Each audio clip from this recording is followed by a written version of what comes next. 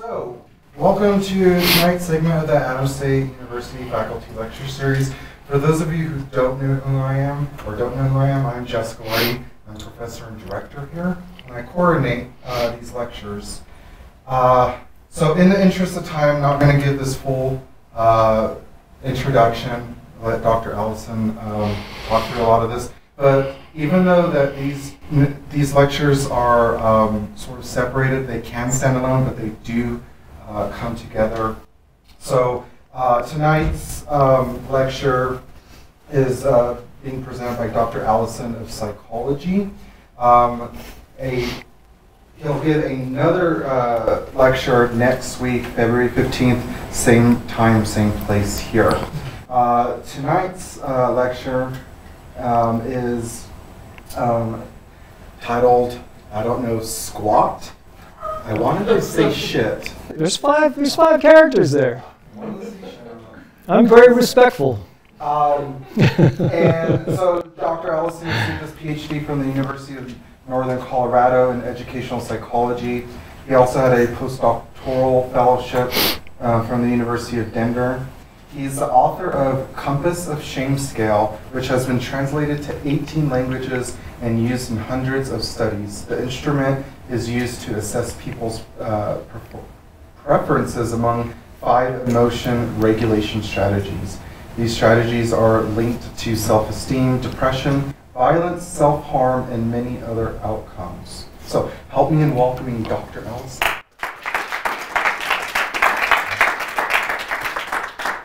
And I'm not going to talk about any of that tonight, but thanks for coming. I really appreciate it. If you find this half as interesting as I do, then it'll be a fun night. And I will warn you, I trimmed this down from like 17 hours, slight exaggeration.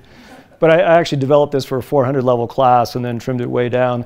So I really struggled, and there's probably close to 60 minutes in here. So religion comes last, politics second last. We can always cut it short. I'm willing to stay late to have a discussion, answer questions. But if you need to leave, I understand. I won't take offense to that. I do want to put in a plug. I wore my Making Sense t-shirt tonight, see if we can make sense of this stuff. And also, it's my second favorite podcast, I think, maybe behind Mindscape. So metaphors are far more common than any of us realize in our language. And I'm going to describe tonight how they shape our understanding, and beyond just understanding, of lots of things, from very simple sentences to very complex topics, like some science, okay? So my goal is to understand adult thinking and knowledge. And my major argument tonight is that to do that, you can't really get a handle on what it's like to think like an adult or our college grad here without considering evolution and the way it shaped our brains and development. So tonight I'm going to talk about the development part, and next week I'll talk about evolution. Like he said, same bat time, same bat station. So this is sometimes called an evo-devo perspective, which is really caught on in biology and getting increasing attention in psychology. It kind of fits under the rubric of embodied cognition, that our bodies are important to our thinking process. So going to look at a couple issues here, like what is knowledge? How can we know things? How should we obtain knowledge? And what are the limits of knowledge? And there are 2 major approaches to this in philosophy. One is rationalism, and sort of the opposite is empiricism. We often think of rationalism as coming from the top, pre-existing ideas and deduction, empiricism bottom up. So I arranged them that way. So some of the issues, just as an example, are we born preloaded with concepts and knowledge and understanding of certain things? And if you say yes to that, that's more on the nativism, we would call that nativism, and that's more on the side of rationalism, like Plato. If you say no, that's more like blank slate empiricism, like John Locke. How should we get our knowledge? If you say it's from reason and logic, again, top down, then that goes along with rationalism. The empiricist says it should be facts and observation, facts and only the facts. And then inference, what kind of inference or logic do we use? Deduction, so we start from particulars, generalities and work to particulars. So we have a theory, and we say, according to this theory, all humans are mortal. Socrates is a human. Socrates is mortal. Yay. Induction sort of drives, well, that's empiricism is based on induction, going from specifics. I see 1 cat with fur, 2 cats with fur. After 100 cats with fur, I decide all cats have fur, and I'm wrong. But then there are a lot more issues here, and these are sort of the extremes. But this all falls under the philosophical category or domain of epistemology. So that is the theory of knowledge, and it's basically the stuff I talked about. What methods should we use? What is valid knowledge? Things like that. And what distinguishes justified true belief from mere opinion? So we know reality, getting into the metaphors now, and I've got know and reality in scare quotes and purpose there, through models and metaphors. So unless you're an astronaut, you have not seen the Earth from space. We've seen pictures of it, but you've not been up there. But we have globes, we have maps, we have other models that we use. The globe is not the Earth. The globe is a model. It's a simplification. And metaphors work the same way. If we want to know about the internal workings of the human body, how many of us had one of those little plastic skeleton bodies when you were a kid and you could pull the guts out and put them back in? Not enough of you. Okay. But right, it's a model. It's a model. You can manipulate it, but it's not the real thing. Hopefully you're not pulling the guts out of real people. And some of our models stand the test of time and some don't. But all models simplify the world for us to make it easier to understand. So Bohr's solar system atom in 1913, most of us learned that in school. And that's exactly right, isn't it, Marty? No. Okay, thank you. Right answer. Whew, I was worried. I got too many fact checkers here. All right. So, sometimes they oversimplify or they're just plain wrong. But they often help us understand. So what metaphors do we use for human thought and knowledge? So, we're using the brain. What metaphor do we use to understand thinking? I was going to say the brain, but I don't want to say that. And as with the Bohr model, sometimes they inform us and sometimes they mislead us. So this talk is not about reality. I'm not going to tell you what it is. The talk is about the reality of human thought and knowledge. At least I hope so. So it's kind of recursive.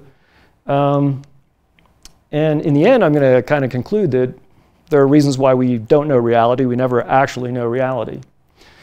So we can look at the metaphors of mind that fill in that gap. One of them is math. So Pythagoras, came along 500-ish BC, developed geometry and some other aspects of math. And then Plato, the philosopher, comes along, and he's overly influenced by math, according to Bertrand Russell, and I would agree. So he realized that human senses were flawed. Perception can be wrong. We can misperceive things. You and I might look at the same thing and disagree. I might be faked out by an optical illusion, things like that. If you're familiar with the allegory of the cave, that fits right in. So that he was influenced by the perfection of math and came up with this idea of the world of forms, that out there floating in the ether somewhere were these perfect forms, the perfect circle, the perfect triangle, the perfect chair, etc. And we come to know these, we can get perfect knowledge through reason by becoming aware of these perfect forms, or we're born with that knowledge, right? How can I recognize you unless I've seen you before, right? So how can I recognize a chair unless I've seen a chair before? They must be preloaded. That's some of the logic there. And the other part of this is that in the ether and in my mind, I can have the perfect circle, but no circle that I can draw here on Earth and no piece of fruit is perfectly circular, right? Perfection only exists in the mind. So we humans invented math, and then we mistakenly use it as a model for the mind, something that we do over and over again. So it misleads us in some ways to this idea of perfect knowledge, that reason is superior to body and emotion. Another metaphor, the chariot metaphor, if you're familiar with that, the crib notes here are that reason is better than desire, desire is better than emotion, emotion is inferior and leads us away from true knowledge. So the epistemology here is rationalism, right? Rationality, logic, top down. And then we have somebody like Descartes, and I'm skipping thousands of people. The idea, again, that there's flaws in our perception. So Descartes was supposed to be the ultimate skeptic and said, I'm going to throw away everything. And what did he come up with? To bail him out, I think, therefore I am. That's the one thing I'm certain of. And then he immediately jumps to God, and I'm certain that God exists, so therefore we can bail this out. Our perceptions may be incorrect, but God wouldn't be cruel and trick us too badly. We can use our reason to get to that perfect knowledge. So, you know, the metaphor of God being omniscient, knowing everything, you wouldn't have seen that in polytheistic cultures so much, but as a lot of the world moved to monotheism, Judaism and Christianity and Islam, we, you know, embraced the idea of monotheism and one all-powerful God that knows everything. And you can see in the writings of Descartes both references to math and to God. So, you know, we invented gods and then mistakenly used them as a model for mind, just like we did for math. And now I'm not saying, I'm not slagging on religion, and I'm not saying that your God's not real if you have a God or whatever. I'm just saying that we know lots of things in the world that are real through metaphor, and sometimes those metaphors are helpful, and sometimes they're not, and usually they're both. But, you know, this is helpful, but also sometimes misleading.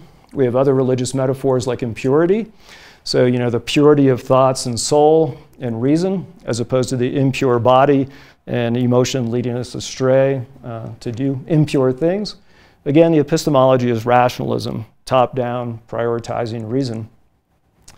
And then we jump ahead a few hundred years or more, and we get the metaphor of the mind is computers. This is currently the standard in cognitive psychology. So again, how do we know things? Well, you know, look what a computer does. It's fast, it's efficient, it does perfect calculations. We can model humans with artificial intelligence, human thinking. So we invented computers, and once again, we mistakenly use that as a model for the mind. I mean, you know, we were trying to create a machine to do what our minds do, and then we go, look at this machine. My mind is just like it. That's a little bit interesting. So it misleads us to thinking of our reason as being disembodied, thought as being disembodied. If a computer can do it, why do I need a body? Why do I need emotion? And again, logic comes out looking better than emotion. So the metaphors of information processing, right? We have input, we have output, we do symbol manipulation, words and characters, mathematical symbols, and it's all done without emotion. So again, the epistemology is rationalism. And then we can go the other direction and embrace the metaphor of the blank slate. So we've got a chalkboard here. We are born like the whiteboard with no knowledge, nothing pre-existing, not preloaded, opposite of nativism. And everything that happens to us, all the knowledge that we obtain, comes through the senses. We're just a blank slate ready to be written on. So no pre-existing knowledge, in some ways denigrating theory. Everything should be fact-driven. So the epistemology here is empiricism.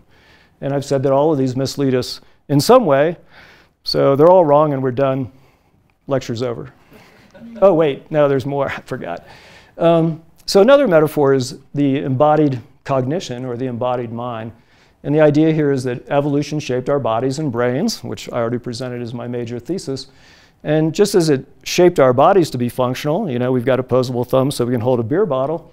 We have functional ways of thinking. You know, memory's functional, but emotion is functional as well. So we can't dismiss the body, we can't dismiss emotion. And I mean, let's be honest, newborns are pretty dumb. They're cute, and you know, they do come with some preloaded information, but they've got a long way to go. They can't even control their emotions, and you know, they don't understand what we're saying to them. They don't stop crying when I tell them to. I'm grandfather of 2 twin grandsons, so yep. So there's this bootstrapping process, and that's a word from computer science again, even though I just denigrated the computer model. How do we bootstrap? How do we learn anything? Kind of that issue that Plato struggled with. How can I recognize something if it isn't already in my mind? So some of the ideas here are that senses and movement lead to metaphorical thought and approximate knowledge. Okay, so the epistemology as George Lakoff, labels it as embodied realism. Antonio Damasio talks about the somatic marker hypothesis, that I can think about something, and if I don't have emotion, it doesn't matter. If I have emotion, it tells me thumbs up, thumbs down, in a way. So I'm going to turn to metaphors and pursue this idea of embodied cognition. And a lot of times we take things for granted. You don't think about the tires in your car until they're flat. So let's look at some broken metaphors. And obviously broken is a metaphorical term here. So I'll be able to retire any day now. The stock market is really right. I can't wait for the wedding. I'm so out of love. He's such a loving, cold person. My conclusions are based off a solid theory. Now, all of those violate a metaphor. It's not just conventions of speech. And by the time we're done, we'll have gotten through all of those. So my plan isn't really this. I just want to show off a metaphor. So guess the metaphor if you want. This is a fun game we played on a climbing trip. I plan to build a cohesive argument brick by brick from the ground floor on a solid foundation using logic as the mortar that binds the supporting facts together. What is my metaphor? An argument is a building, right? Our arguments, we construct them. They have a foundation. They have layers to them. We can tear them down, things like that. So this is a strong argument, and strong is metaphorical. And everything there except for A is metaphorical. It's based on a solid foundation. A weak argument is based off a shaky foundation. So when I see that in writing, I just say, I'm sorry. Does anybody not follow the metaphor there? Is the metaphor clear enough? Right? It's not literal, right? Okay. So here's my real plan. I'm going to talk about metaphors. They're ubiquitous, meaning they're all around us. We use them all the time. They're non-trivial. They have meaning. They're not just synonyms. They're important because they have structure, and through the structure, they convey information implicitly. Okay, if I say, solid foundation, I'm implicitly saying that I've got a solid theory or base of facts. They're grounded in sensory motor experience. This is the embodied cognition part that starts in infancy.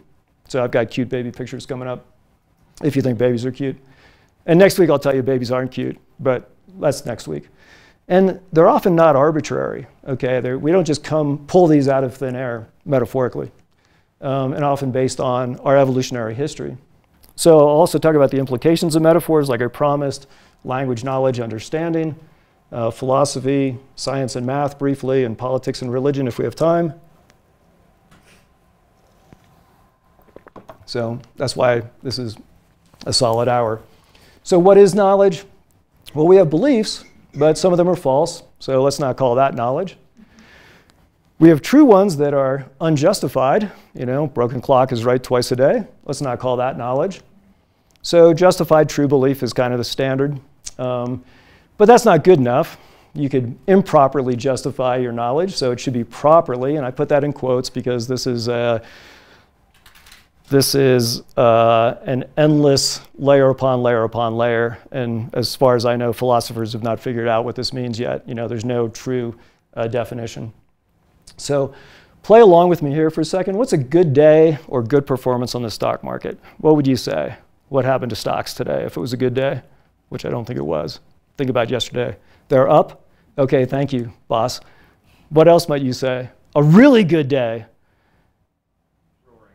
What's that? Roaring. Roaring? That's the wrong metaphor. Pretend you didn't say that. Anybody else? Bullish? Bullish? Okay. Anything else? They soared, they went through the roof, they jumped, they climbed. But did they? Did they literally, right? Do we need to fix the roof after stocks went through the roof? I don't think so, right? This is all metaphorical.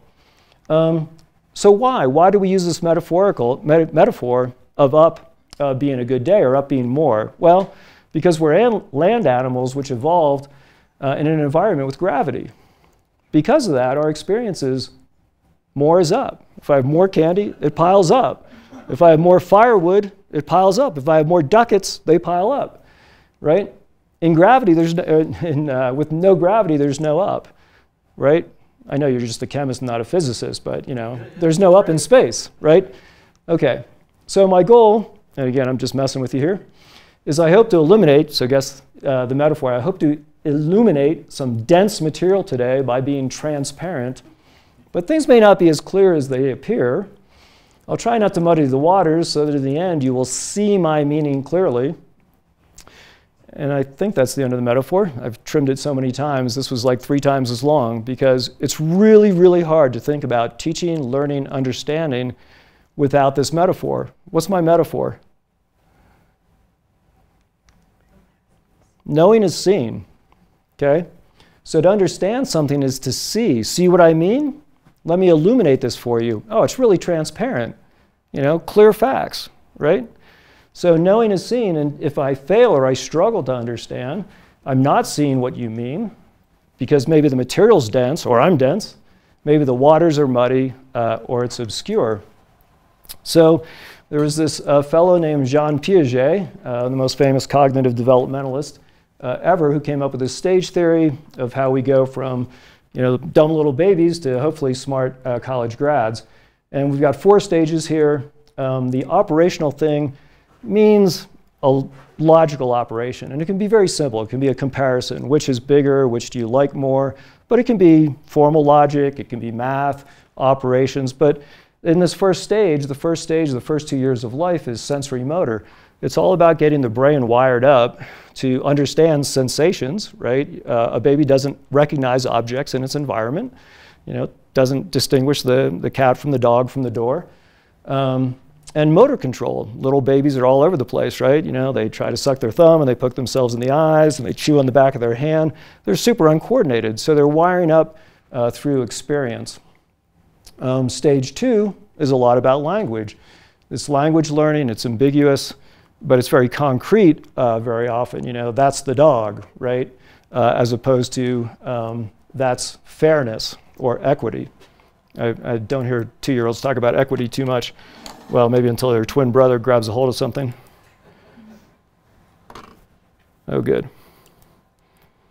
So here's a classic Piagetian task. When you look at these 2 glasses, do you think that they have the same amount of juice? You think they have the same? Okay. Now we're going to pour this juice into this glass.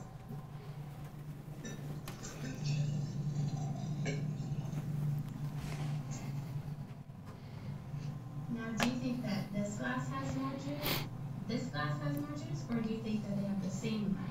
That one has more. This one has more, and why do you think that this one has more? Because it's taller. Stupid, stupid kid. All right.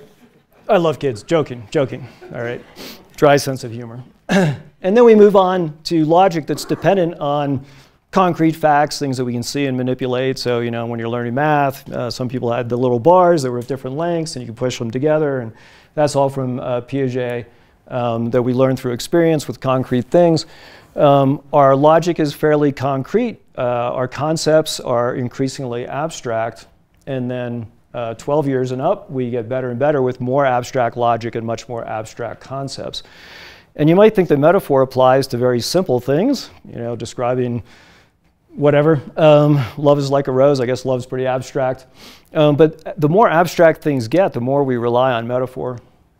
So this knowing is seeing metaphor that I mentioned, this is a famous experiment that has nothing to do with knowing is seeing, but the little kid's really cute and demonstrates it. So I'm going to try to find it. So in this study, they're trying to show how smart 1-year-olds are, how much back and forth there is between a baby and an adult or a caregiver. And then what the mom does is they go still face and don't move, and the kid freaks out. And it shows that that kid has expectations. That kid has a lot of knowledge going on. But that's not what I'm here to show you. Watch the kid right now. He gives a greeting to the baby. The kid's distracted. Greeting back to her. This baby starts pointing at different places in the world, and the mother's trying to engage her and play with her. So the baby knows something that the mom doesn't and says, look, because knowing is seeing. If you see it, then you'll know what I know. This preverbal infant understands that relationship, right? And we use this metaphor as adults and professors sort of similar. And I won't show it, but it's amazing. When the mom goes still-faced, the kid, you know, tries to get her attention and smiles and yells. And then the kid points to the corner and doesn't look, looks at mom. This pre-verbal 1-year-old baby does an experiment on mom, is testing mother, right? I mean, naturally we say, look, and she goes, look, mom, what's wrong with you? Please act normal. So, like I said, knowing is seeing. A lot of this stuff comes from these two books by George Lakoff and Mark Johnson. Metaphors We Live By came out in 1980. Very fun read, I guess, if you're a geek, if you find this interesting. And then they realized what they'd latched onto and developed it to a huge degree in Philosophy in the Flesh, where they look at this idea of the embodied mind and how everybody uses metaphors. Philosophers have used metaphors, like I showed you earlier on. So back to the real plan. I'm not going to spend much time on the ubiquity part of it because I've already shown you a lot of metaphors and there are a lot more to come. But we haven't scratched the surface. This is just the tip of the iceberg, yada, yada. Metaphors all over the place. But they're non-trivial. They convey meaning. You know, we might think that it's all about poetry or creative writing. Love is like a rose. But they're not just flowery embellishments. Get the metaphor? We cancel people who aren't woke and deplatform them for dog whistles. Yeah, but metaphors aren't just slang either. Metaphors are like beef, they're what's for dinner. Major things like time, causality, space, self, free will are understood metaphorically, and I think I'll have time to get to most of those. They're important and helpful in conveying meaning and understanding. So let me illustrate this. This is not a confession, this is just an example. 9 words containing 5 metaphors. I fought my way out of a deep depression. So you got to play along with me here. Was I feeling happy? Of course not, right? Because metaphorically, sad is down. I'm down in the dumps. I'm feeling low. So depression, oh, that's way too dark. That's a person in a hole.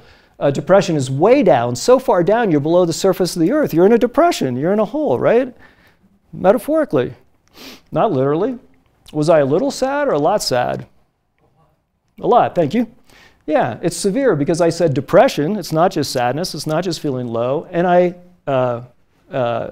magnified that by saying deep, right? Deep depression. Was it easy to feel better? No, absolutely not. It was difficult. A fight is difficult, right? I had to fight my way out. If I'm in a deep hole, climbing out is difficult. Did it take time and effort? Yeah, a fight takes time and effort. Climbing out of a deep hole takes time and effort. Was I then in a different state? Yeah, right? I escaped from depression. So metaphorically, emotions are states and states are containers, so I can be in or out. I can be in depression. Really? Is it like a bucket? Where am I? And then I can be out of depression.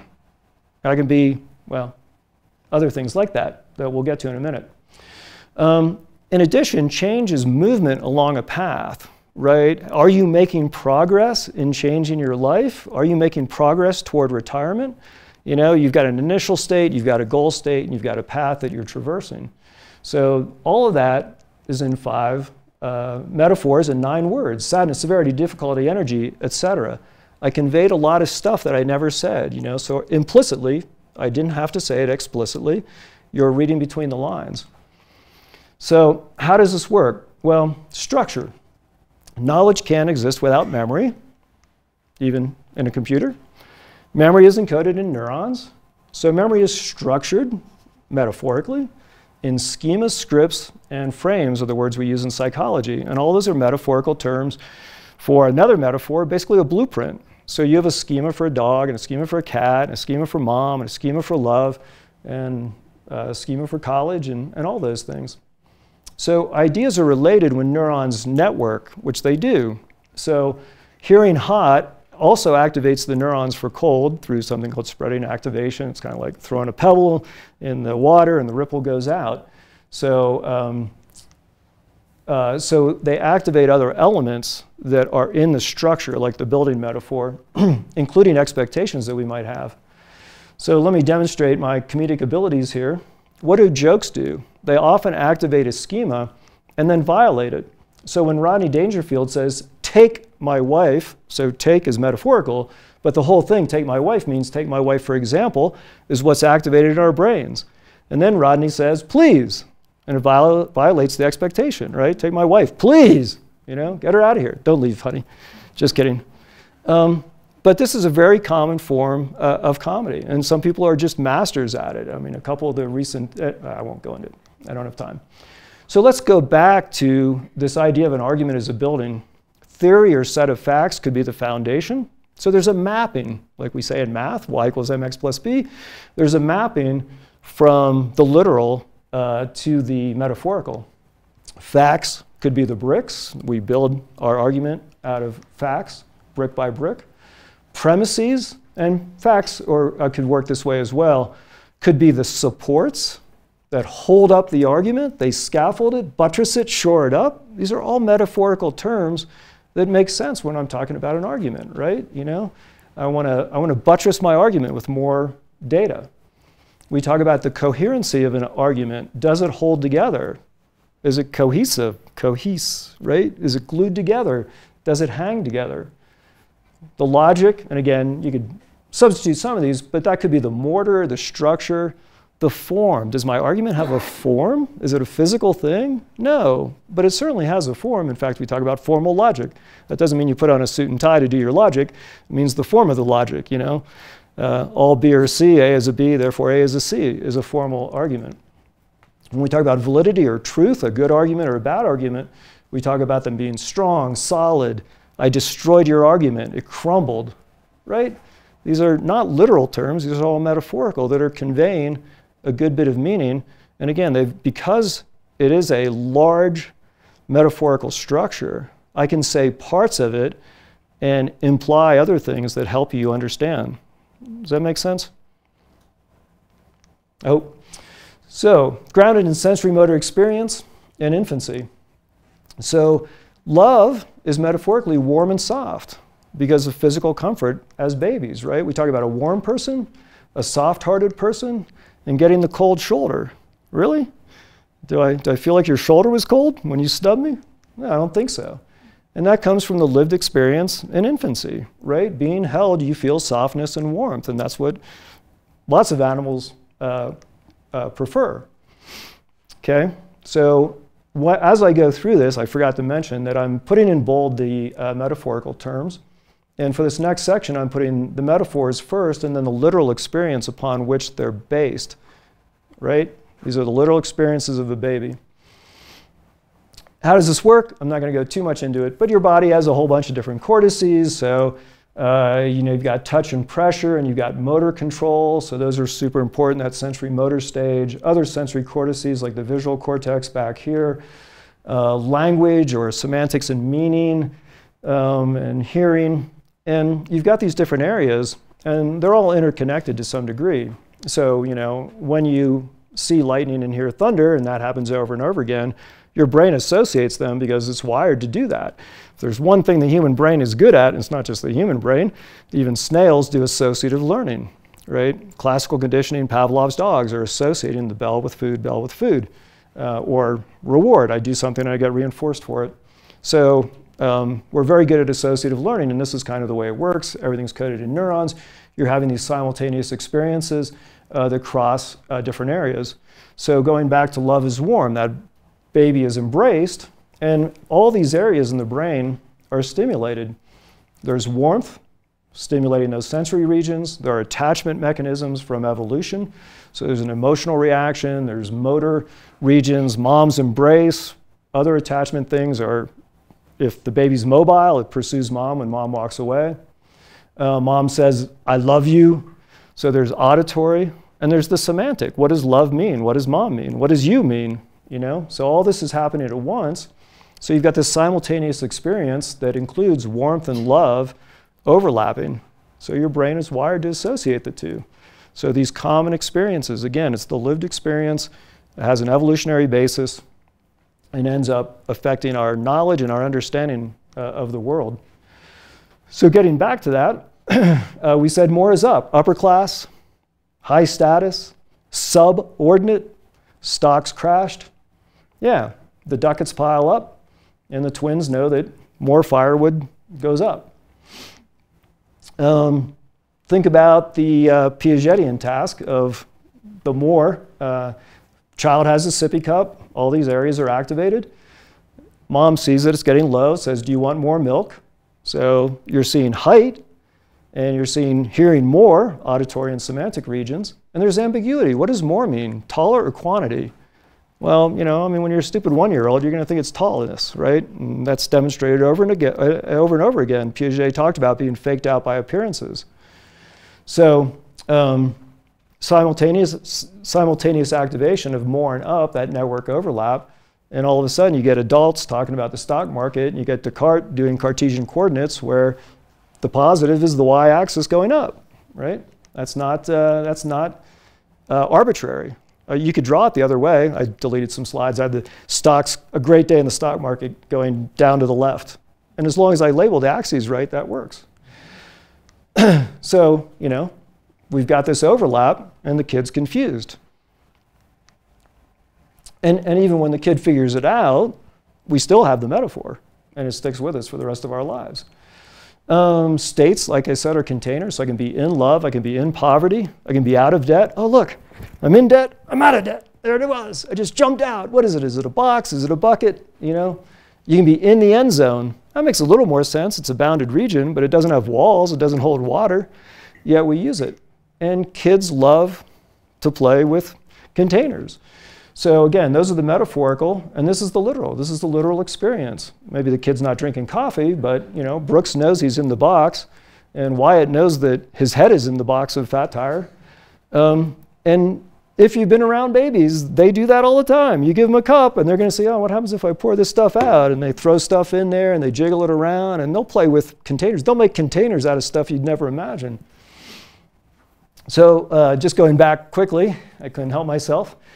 Another metaphor for the mind is the container. And I know Dr. Kirkland talks about metaphors of the mind. She uses a similar article in Cognitive Psych. So, you know, here's the teacher pouring knowledge into the student. That's one lousy metaphor. So facts are objects, right? My head is teaching is knowledge transfer. I'm transferring it out of the pot, out of the teacher into the student. There's storage and retrieval, right? I can store something in a container. I can retrieve it out. That's putting memory in and pulling memory out.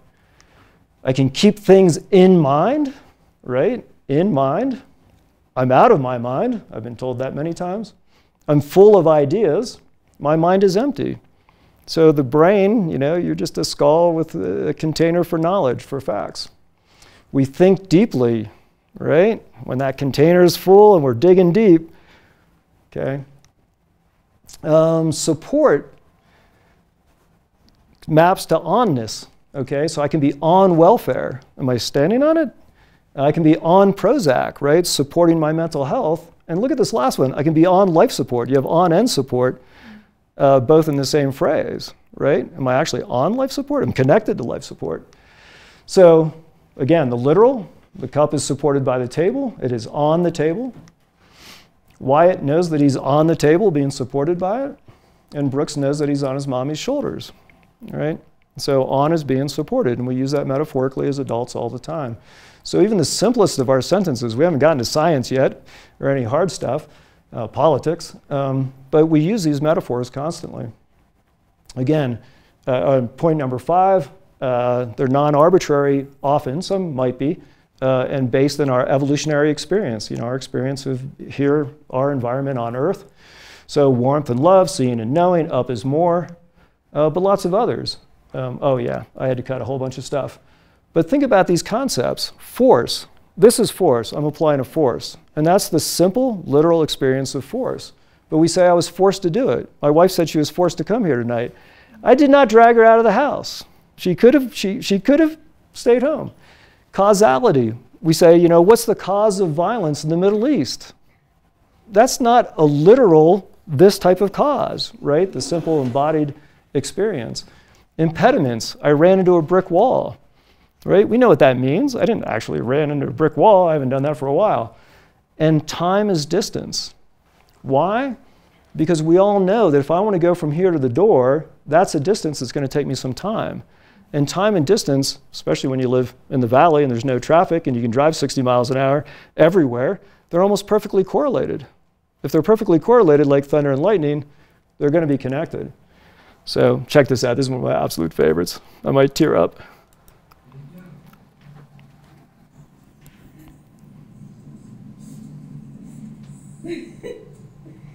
Good job. Uh-oh. So Brooks is applying a force. He is the cause of movement. He ran into an impediment, and it took him time to cover that distance. So at a year and a half, they're having these experiences, and they barely are talking in sensible language. They have twin language. So, you know, Jake asks Elwood, how far is LA? 30 hours. 30 hours is not a distance, right? They're interchangeable many times. And often when I ask something like, how far is it to LA? We just drove there over Christmas. I don't care about the mileage. Well, maybe I do because of the price of gas, but I really care how long is it going to take me. That's what I really should be asking. How long is it going to take me to get to LA? But I shortcut it and I say, how far is it to LA? And somebody answers with time. So this time and distance mapping is super prevalent. And in Metaphors We Live By, I was getting into the chapters where we're getting into these topics, these scientific topics, and not just on and in metaphors. And I saw, oh my gosh, there's like 12 pages on impediments. I was like, this sounds boring. It's not. Check this out. So imagine a senator trying to get a rule changed. We know that's not going to happen anytime now.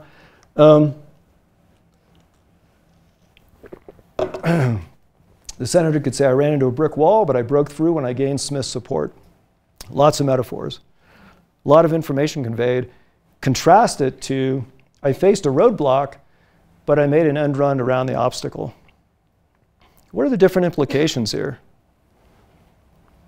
A brick wall really stops you. A roadblock, sure. But when you break through a brick wall, you are stopped abruptly, you broke through, and once you're through, you're probably going to make progress, right? And the impediment, maybe it was a rule, or you needed one more vote, you address the problem directly. Here you didn't, you cheated. I made an end run, right? If this was a rule, I cheated, I went around the rule, right? I was sneaky, or I cheated, or I did something. So there's a very different implication using the same basic metaphor of an impediment. Check this one out. I got bogged down in a swamp of procedures, but I slogged through. This is not an abrupt brick wall. I'm making progress, but man, it's slow and annoying bureaucracy, right? And we use these so automatically, and it conveys so much information, and it's so implicit that we don't really think about them. So we're all forgiven, I hope, if we don't catch on to all these metaphors. Finally, as I said before, very difficult abstract concepts in science. So force, time, space-time, we know metaphorically, and I'll get to those. Depression, grit. There's going to be a talk on grit next Wednesday. What a nice metaphorical term. Attachment. Yeah, the mom and baby are like glue, right? Even self is metaphorical, or understood metaphorically at least. And again, I'm not saying that these things aren't real. I'm just saying that we often know them metaphorically. Deep learning, deep reading, deep understanding. Again, what a metaphor that is, right? And is that a scientific explanation? No, it's a metaphorical description that makes sense to us. Deep reading is I'm paying attention and I'm thinking about it. Shallow is I'm skimming it. Skimming, that's metaphorical. I can't even get through a sentence without my metaphors popping out. So because that 1980s book was written, was Metaphors We Live By, a lot of people have paraphrased that, metaphors we die by or kill by. So here's a journal metaphor, and metaphors we die by, geoengineering metaphors and the argument from catastrophe. So what metaphors do we have for the Earth? If you think the Earth is just a vehicle, let's trash it and move on to the next vehicle. If you think the Earth is a living organism, we need to nurture it, right?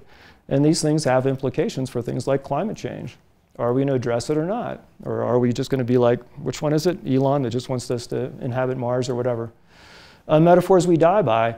Metaphors shape our understanding, cognition. So in psychology, we often talk about the ABCs. A is affect or emotion, B is behavior, C is cognition.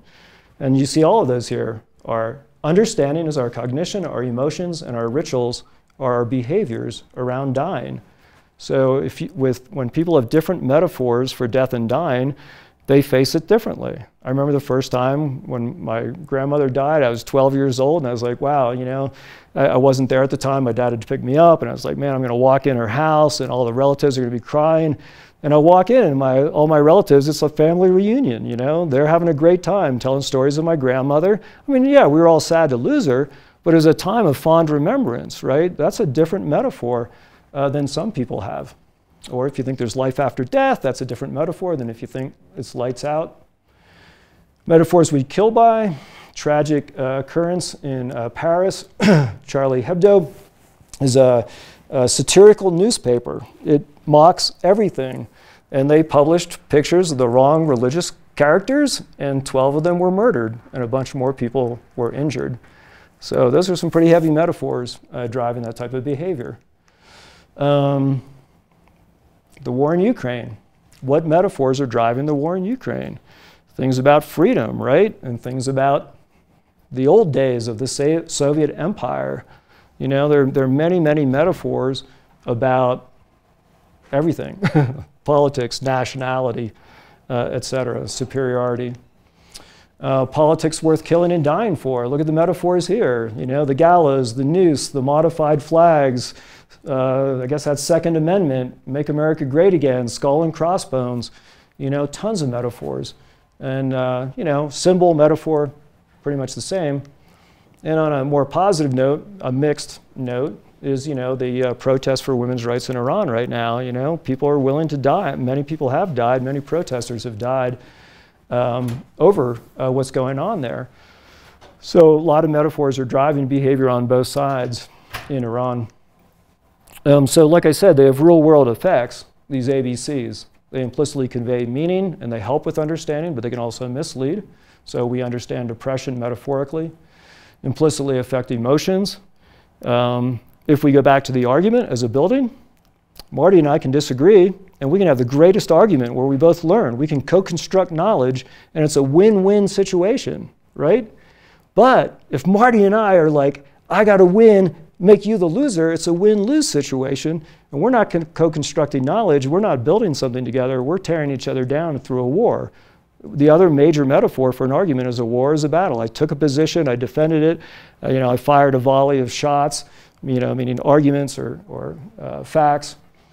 And so they affect our emotions, and obviously they affect our behaviors from the very simple.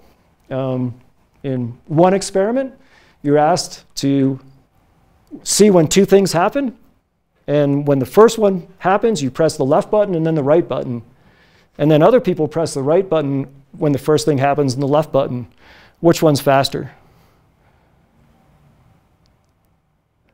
Think about the x-axis. Time goes left to right, at least here in many Western cultures. So if you do left-right, it's more natural. That's the way it's coded in your brain. So people are faster left to right than they are right to left. Another experiment done by the same person, give somebody 5 pictures of somebody at different ages, from 20 years old to 70 years old, and ask us to arrange it.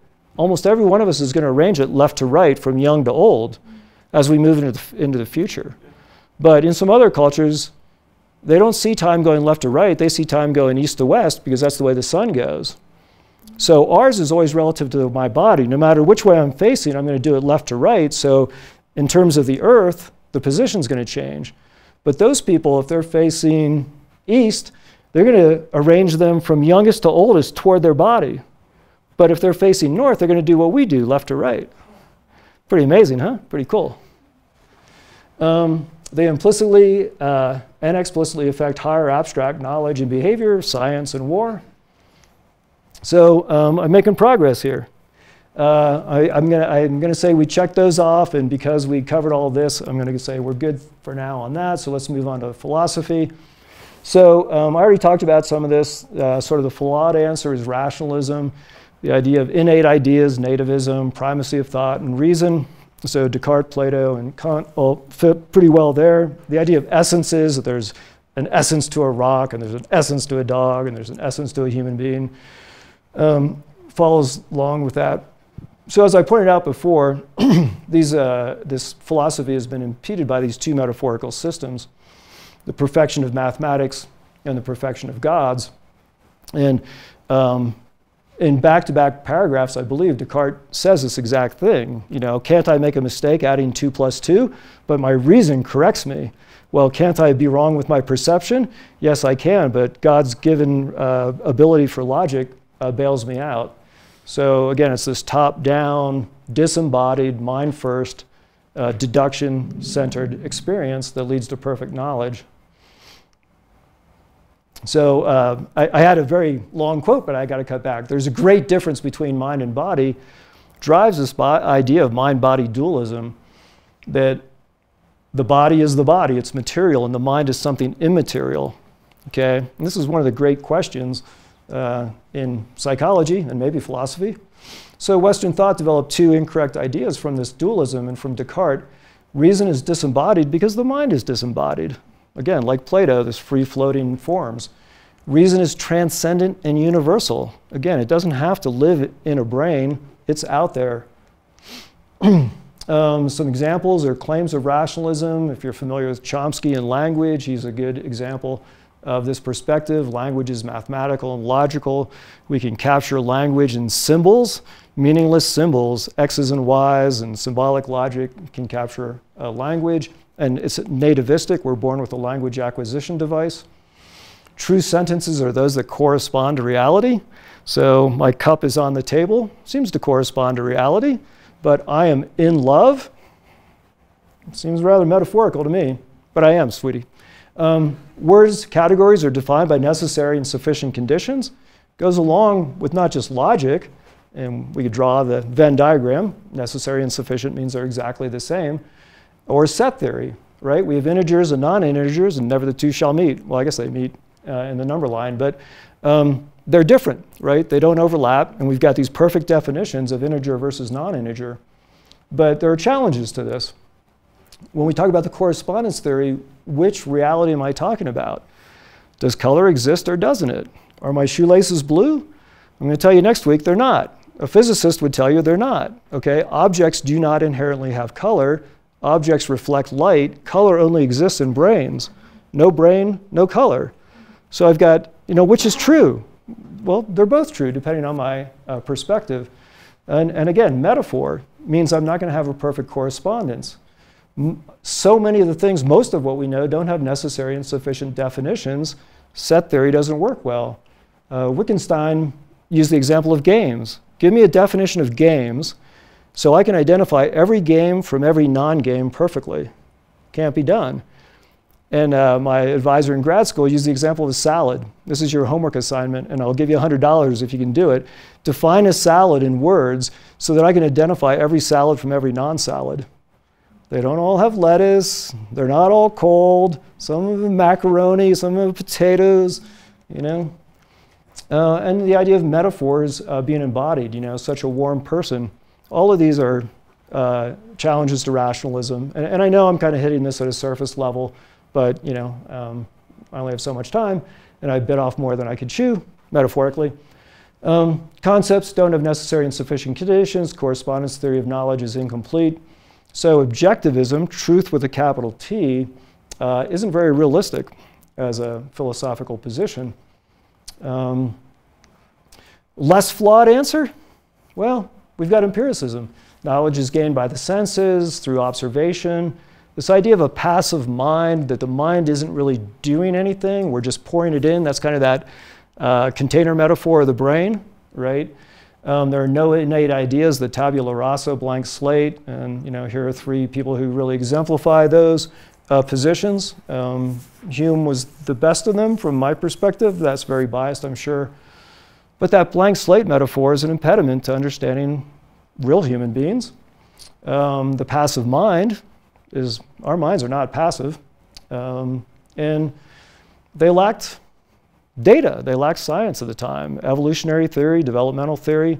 Personally, reading Hume, I'm unbelievably impressed, and I think that if he had come after Darwin, whew, man, gives me goosebumps. And if Darwin had only known about genes, if Mendel was alive, if Darwin had known that shit, just imagine, I get goosebumps every semester when I talk about that. Okay, so bottom up, embodied senses first induction leads to the conclusion or implies that knowledge is constructed, which it is, and it's provisional. It's not perfect. So some challenges to empiricism. We are not a blank slate, and Steven Pinker wrote like a 600-page book about why we're not. It's an evolutionary psych perspective. It's called The Blank Slate, and the entire book is We Are Not a Blank Slate, giving examples of how the mind is preloaded in some ways, not with ideal forms, necessarily like Plato thought.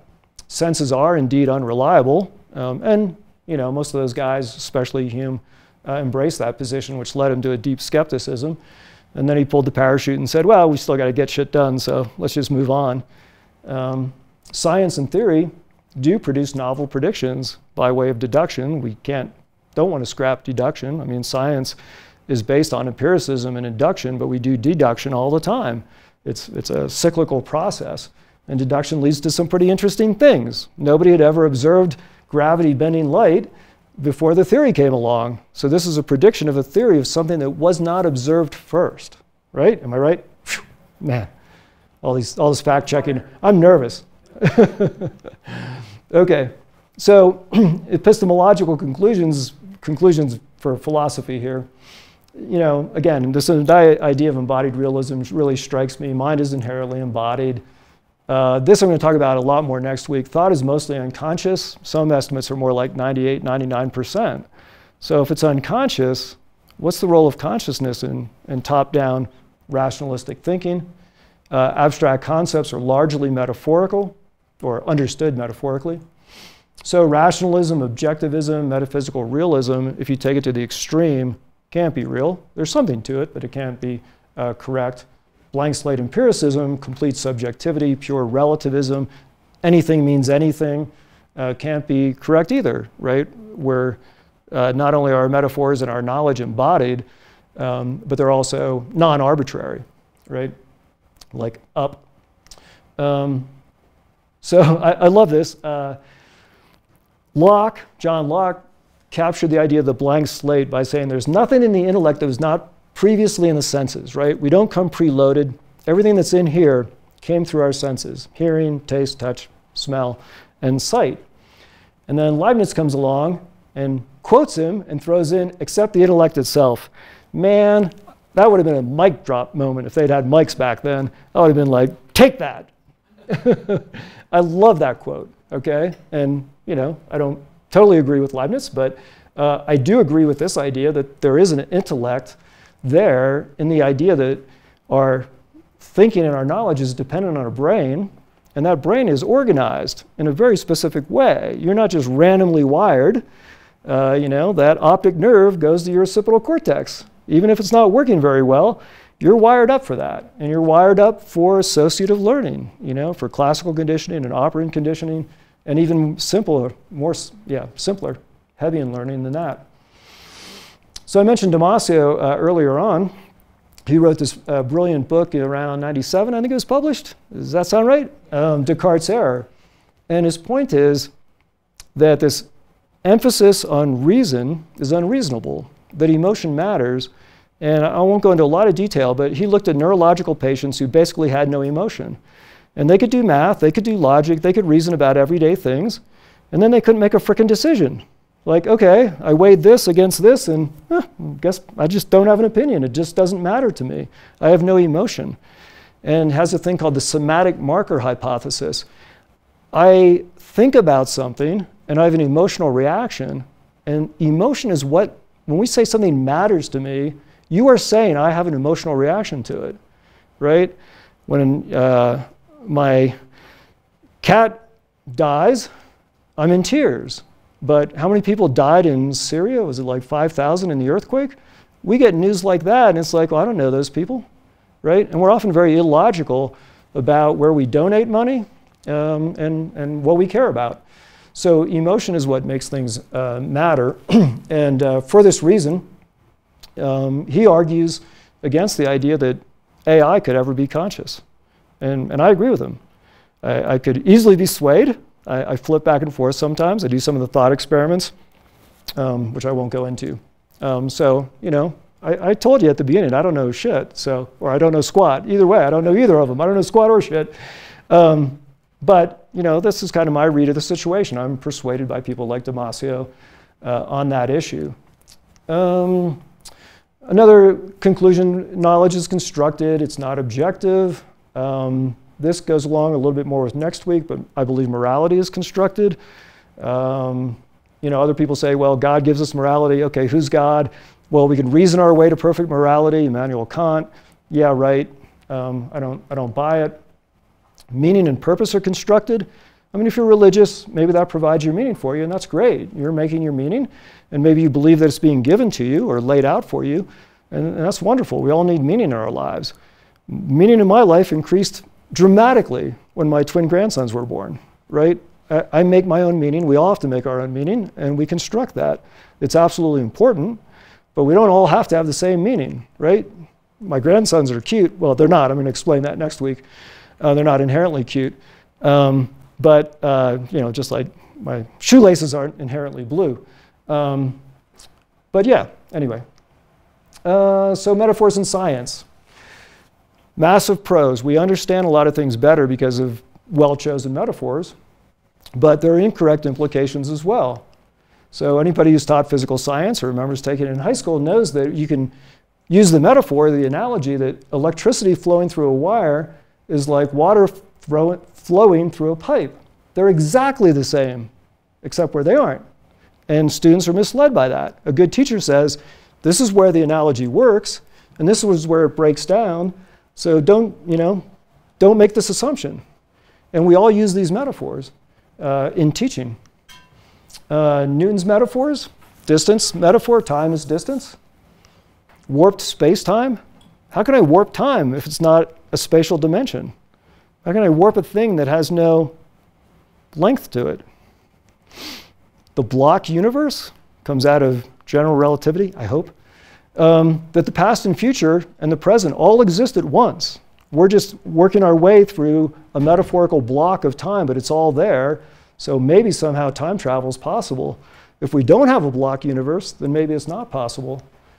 Determinism, so lots of people interpret the metaphors and even the formulas of general relativity as being deterministic.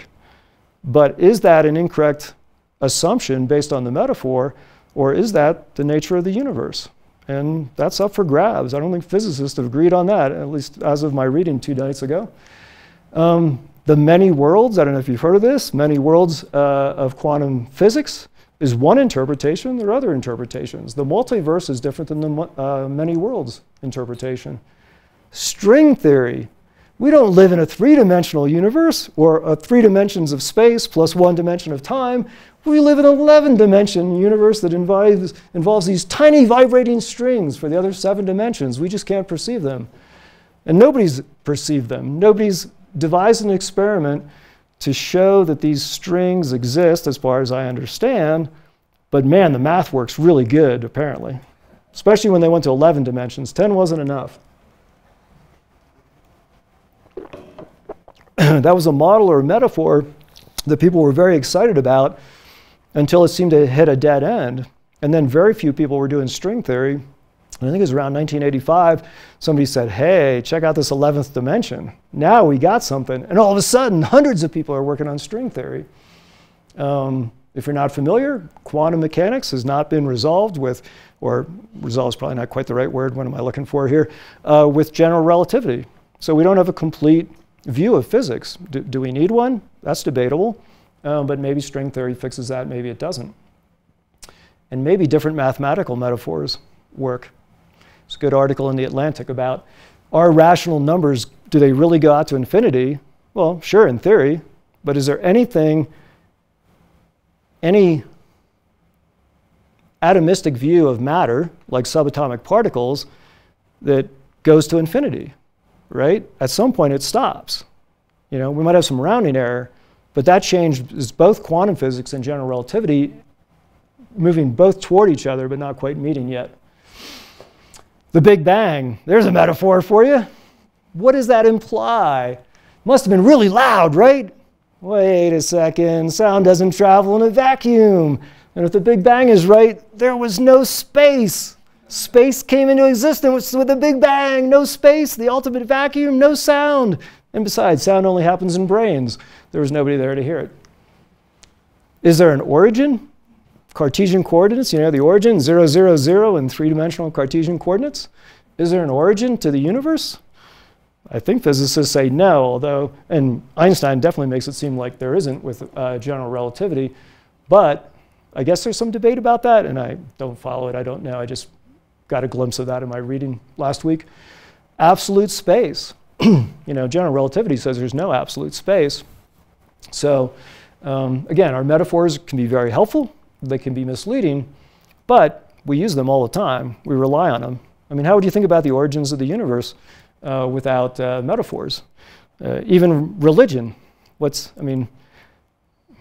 is the metaphor, right? The mother goddess or the father goddess, both mother and father are metaphorical, and the unmoved mover.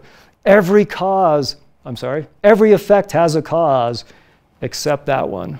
The start of the universe was caused by, so I guess it did have a cause, but it was caused by the thing that doesn't have a cause. God is the unmoved mover. Very metaphorical. So a great metaphor that is self-mocking maybe, is that all of these models and metaphors involve simplifying assumptions that can lead to incorrect implications, like I said. So there's a joke about physicists and spherical cows in a vacuum, right? If we want to know about balls rolling down an inclined plane, it's a frictionless surface. If we want to know, if the farmer can get his cows to grow bigger, how much more beef is he going to have? You ask a physicist, and a physicist says, shit, the volume of a cow, I don't know that, but I know the volume of a sphere. Let's assume a spherical cow, and I can give you an answer.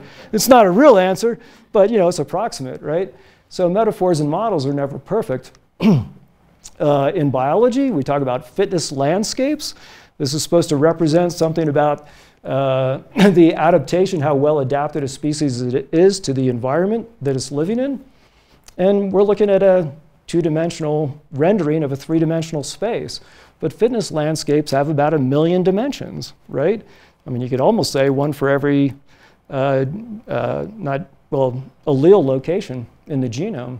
Selection pressures are like the fast fox that kills the slow rabbit. That's a selection pressure. But it's all metaphorical, right? CRISPR is the molecular scissors to edit genes. Check out those metaphors. That's some wild shit right there. Both in reality, what we're doing, or not me, what real scientists are doing, but the metaphors are pretty wild. Raise your hand if you know this one. Man, no biology geeks? Oh man, I won't go into it, never mind. So here's a huge spherical cow from economics. Rational choice theory? It's useful, but this is not human beings, okay? This is a rationalist dream. And Kahneman and Tversky did the work on this. They wrote a book called Thinking Fast and Slow about how humans are not rational in many, many ways, and there's endless. It's a wonderful book. Most of the chapters are just 8 to 12 pages, well-written, funny examples of all the illogical things that we do, right? I mean, I will drive across town to save 4 cents a gallon on gas, which, with a 20-gallon tank, that's 80 cents. But if I'm in Walmart and the TV there is $20 more expensive than it is across town, I don't go across town. So we do lots and lots of illogical things. But it makes for easy prediction, but not necessarily accurate prediction of what human beings do. But, it's kind of like the old joke of the drunk who loses his car keys and somebody comes along and says, oh, let me help you find them. Searching here underneath the light. Where did you last see him? Over there, but the light's way better here, right? So that got a laugh from my students the other day. I know it's late. So like I said, Kahneman. Again, incorrect implications, going back to that computer model of mind. Neurons are not digital. We say they fire 0 or 1, but they are not digital in the way a computer is digital. They don't fire and stay flipped. They're not set to a 0 and a 1. Thought is not disembodied and rational like a computer, nor is it emotionless. And this metaphor, this is the whole thing, it's a rationalist dream, is incredibly powerful. I never teach intro without going here. In cognitive, I teach this for 3 weeks or more. There's so much here, it's unbelievable. And it's so flawed. It has so much to offer, so many benefits, and so many flaws at the same time. So kind of like that electricity through a wire thing, we've got to identify, we should try to identify where it works and where it doesn't work. It's important to do that. And it's funny, I was criticizing this in class the other day, and I swear, 2 sentences later, I used it in a different way. And the metaphor was out of my mouth before I even realized it. But at least it was a proper usage. Okay. again, the idea of conscious AI, I don't buy it, right? And I could totally be wrong. Don't bet any money on my prediction. Another great one in psychology is the homunculus. There's a word for you. It means the little person inside your head. And biology has the homunculus too, right? How do you get a duck out of a duck egg? Well, there's a little tiny adult duck in there that just needs to grow. That's the homunculus theory in biology. But what does it do for us in psychology? Well, how does vision work? You get this input, and all of you appear on a screen in my head so that the homunculus can watch it. Okay, great. But there is no screen. This that I'm seeing and what you're seeing never appears assembled in a unified representation anywhere in your brain. Never. And there's no one in there to watch it, right? Because if there was, who's inside his or her head watching it? Free will. We're conflicted. I want to eat the chocolate because it tastes good. I want to climb. I want to lose weight. I don't want to eat the chocolate. What should I do? The homunculus decides. I've got free will. Right? Really? Self. I'm conflicted. Which of me wants the chocolate and which one of me doesn't want the chocolate? The answer is there is no me. There's no homunculus. Your self is whatever is activated at any given time. So there's the self that wants the chocolate, and there's the self that doesn't want the chocolate, and you flip back and forth, right? I don't believe in a self. But, if you're religious, then you can identify that with a soul, and it's really easy. But as I alluded to, does everybody know this metaphor, this joke? The guy climbs the mountain to talk to the guru and says, I'm wondering what holds up the world so it doesn't fall out of the air. It rides on the back of a turtle. Oh, thank you. So he goes down, and the monk thinks about it, and he's like, wait a second. Climbs the mountain the next day, asks the guru, well, what's this turtle supported by? Another turtle. Oh, okay. Does that again the third day. What's that turtle on? Another turtle. Come on. And the monk says, yeah, it's turtles all the way down. Right? So we have these recursive, impossible explanations. The homunculus can't be the explanation, because there's got to be a homunculus in his head, and his head, and her head, and her head, etc. So it's a nonsensical explanation. I am very pro-math and pro-science, absolutely, 100%, even if it'll never get us to capital T truth. And some of the pros, like I said, is better understanding. And sometimes, oh my gosh, it's 7:12? I'm sorry. Insight. Look at all these metaphors. Insight, aha, sparks, flash, light bulb moments. And, a lot of these things came, calcula, right? Benzene ring, got that one right. There's this flash of inspiration. Sometimes people are dreaming, daydreaming, brushing their teeth, and all of a sudden, boom, I've got an idea. And it pans out. Should I quit? Let's look at math for a second. Surely math can't be metaphorical, right? It's totally rational. It's all logic. There's only one right answer, or a set of solutions, +4 and -4 solves the equation. But math is merely a toolkit. It's a bunch of models. So answer this one. You don't have to answer out loud. I don't want to embarrass anybody. Given a line and a point not on that line, how many parallel lines exist through that point? There's the point, there's the line. The interior angles of a triangle sum to Euclidean geometry, parallel lines 1, the degrees, 180 degrees in a triangle. But there are other metaphors. Spherical geometry. If I'm doing geometry on the surface of the Earth, there are 0 parallel lines, because a line is defined as something that bisects the sphere, like lines of longitude. They all intersect at the poles. There are no parallel lines in spherical geometries, and the interior angles are greater than 180. Hyperbolic geometry. Parallel lines, minimum of 2, maybe infinite. The interior angles are less than 180. And it wasn't this particular hyperbolic geometry, but Riemannian geometry is how Einstein was able to formulate the equations of general relativity. Einstein was no Einstein. I'm just joking. He did not know how to do what he was trying to do, and somebody else, another mathematician who was familiar with the right tool for the job, just like a carpenter, said, hey, this might do what you're talking about. Check this out. So he taught himself Riemannian geometry, and he solved general relativity. He needed the right metaphor. So metaphors can be wonderful. But which is reality? We have 3 different views of reality here, and it depends. The tool has to fit the job. Descartes and all of us think we live in a 3-dimensional world. It's, works by Cartesian coordinates. But Einstein showed, no, we're wrong. You know, for what we can perceive, that works. But in reality, this is closer to the universe. We hope. And will that last? I don't know. So what can we say about reality? I'm a physicalist. I believe physical reality exists. I'm a deep skeptic, but you know, I draw the line somewhere. But I don't think we can ever know it objectively. And there will be a lot more on that next week based on evolution. There is no mind-independent knowledge, just like there's no color without a brain. There's no sound without a brain. There's no knowledge without a brain. So we can never get our brains to fully understand the universe in a mind-independent way. That's what we strive for. That's what, you know, if I throw away the subjectivity of being a human being, what is really out there? And that's inaccessible to us. Again, there are multiple truths about color and gravity, right? Gravity goes away with general relativity. They still talk about it, but it's not a force. It's just warped space-time. So stuff falls down into the depth. Knowledge, truth depends on our perspective, as I said. And this would be a good place to stop. Well, let me just give you a couple. Blue states versus red states, left wing versus right wing. Make America great again. That was really original of Trump after Spain, Poland, Indonesia, Sweden had already said that years and decades in the past. Social safety nets? What a metaphor, right? Yeah, let me catch you when you lose your job, safety net. Or we can counter that with the dreaded nanny state. You know, these are metaphors that shape our emotions and our beliefs and the way we vote. Uncle Sam, founding fathers, sending sons into war. You know, what's this metaphor all about? Family. The nation is like a family. The government is like your parents, and citizens are the children.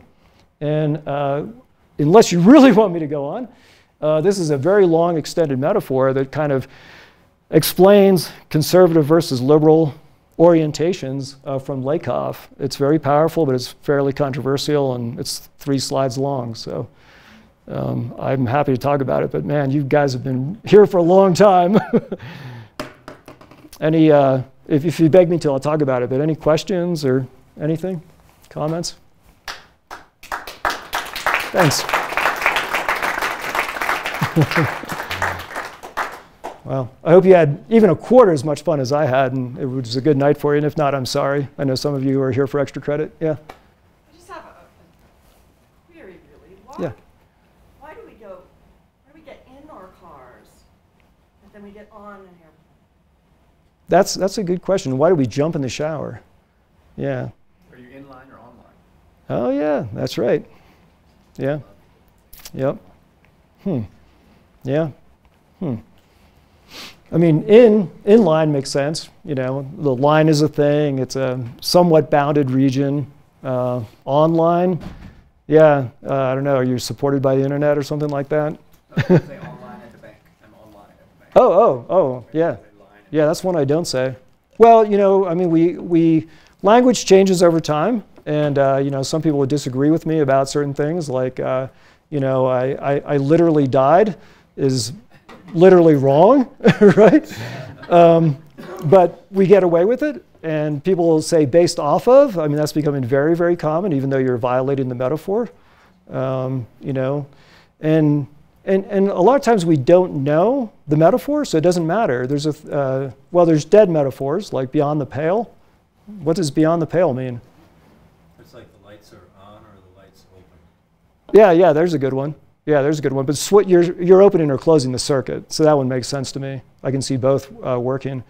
But beyond the pale is something that's unacceptable, right? And some people know that meaning, but they don't know where it comes from. It comes from that horrible, the wilds of Ireland. People in England were like, man, once you go beyond the border was the pale. You're beyond the pale. Look out. You know, you're in wild country now. No laws apply.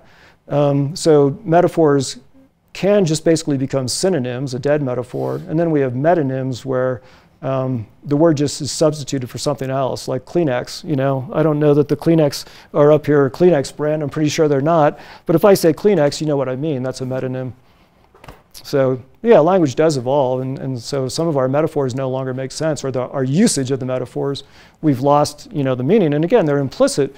Very few of us use these metaphors and say, oh, I know where they came from. I know exactly what they mean. Yeah? I was just thinking about the regional aspect of metaphors. Oh, yeah. They get overused or used in this place, but not that Yeah, for sure. And how that maybe evolves. Oh, yeah. I mean, that's super interesting. People living at different parts of the world have different experiences, and people from different backgrounds have different experiences.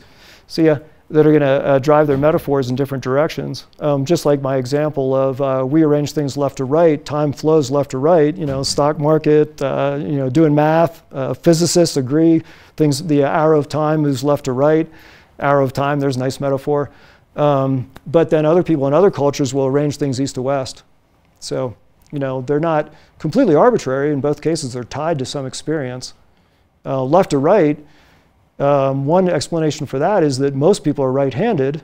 And if you're writing with something that smudges, it makes more sense to write left to right, so you're not smudging as you write. And in some cultures that don't worry about smudging, they write top down. That takes care of the smudging. But some they write right to left if the implements that they were using way back when didn't smudge. I don't know if that's 100% accurate, but most people are right-handed. Yep. Anything else? You're all just like dazed. Sorry. Yeah, sorry I didn't get to religion. I mean, I really wanted to talk about that one. I'm half joking, right? We're never supposed to talk about politics and religion. We'll upset people, but we're all open-minded. We're all academic type people, right? We're all out here for an education, so it's good to be challenged. Well, thanks. I appreciate it.